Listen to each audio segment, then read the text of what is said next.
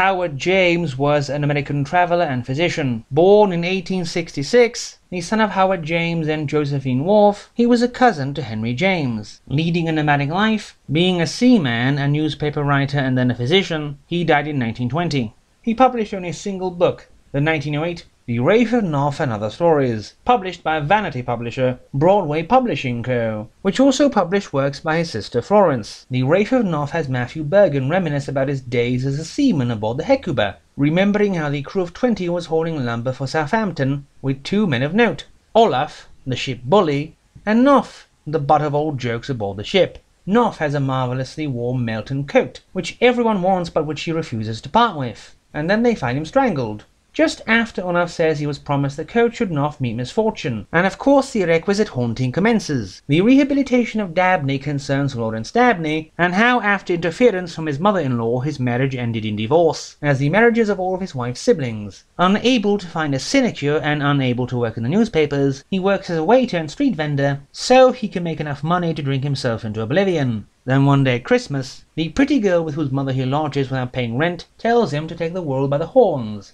So when he finds $1,200, or $35,000 in today's money in the street one day, he decides to gamble it, and is rewarded for having done so. In The Aftermath of Battle, a story of San Juan Hill, a man with his thigh pierced by a bullet is crawling around fields of cacti trying to avoid being shot long enough to make it to a hospital, but then amid his delirium, he has a chance meeting from the time before the war, a meeting which for him is much worse. An Armistice is a story of the Boer War, and of a nurse finding during her duty the man who did not marry her daughter before she died alone during childbirth, but is made to forgive him before he dies, as she must run off before they start firing again. The Testimony of the Sun concerns a pair going to Hell's Kitchen to investigate the recent murder of a police officer, when they get caught by a gang in a seedy ramden, but manage to escape by virtue of a pen with invisible ink and a magnifying glass being used as a paperweight. Under the shadow of the poppy has artist Matthew Ackerman, whom his father, the pastor, had just entreated to marry a sensible, God-fearing girl, meet Coralie, his muse, and the first thing she does is to tell him they should both smoke opium. She imperiously bosses him around and makes him smoke it, and keeps disappearing for days at a time, until a friend of Ackerman's meets him and asks him to come sketch a new cadaver at the morgue, and you can guess who that may be. The redemption of Riley has Philpott Riley in prison after he urgently needed money to send his dying wife back home, as the climate would kill her otherwise. Now he has a chance to escape to see his wife again before she dies, but he chooses to save a drowning man instead. In The Dragon of Nansung in a restaurant of Chantoi,